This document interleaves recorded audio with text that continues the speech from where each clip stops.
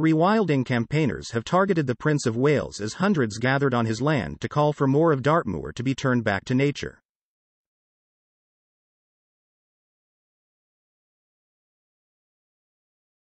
About 200 protesters congregated in Princetown, Devon, calling for the farmed land to be rewilded or returned to public ownership.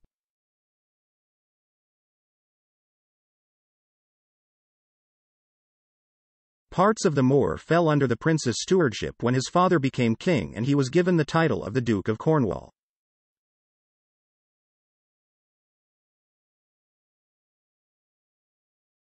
A spokesman for the Duchy of Cornwall underlined, sustainable stewardship was at the heart of everything the duchy does.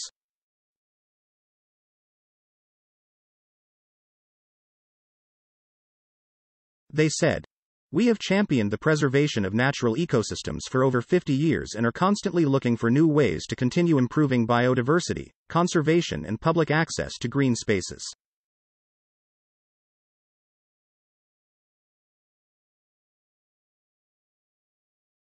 The Duchy of Cornwall is one of the key landowners in the southwest of England and funds both the Duke's charitable work along with private activities.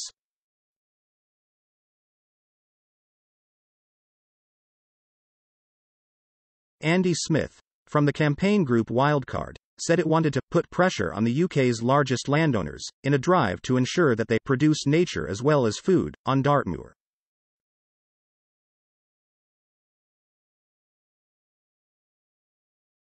He said, "They have a lot of authority and they have an opportunity to show leadership."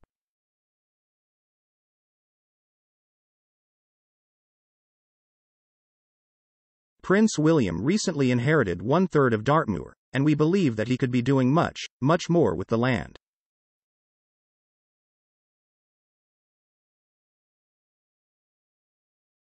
We need to remember that there are farmers who work on this land. We're asking that they also be rewarded for rewilding just as much as they are for producing food.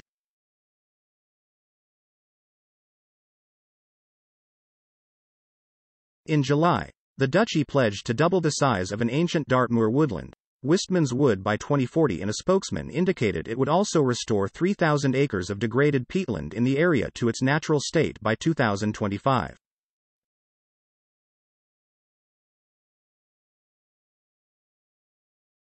But Mr. Smith underlined the need for further steps to be taken to transform the land.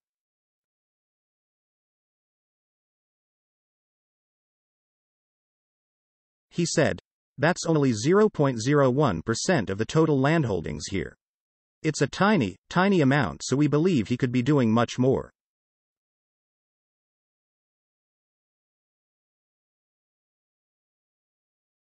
We should be reintroducing species that have been lost over the years to help bring an equilibrium back to this land so it can flourish and regenerate itself.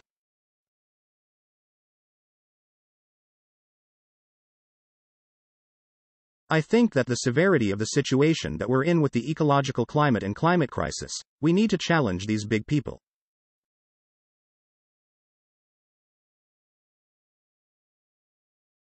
Quote,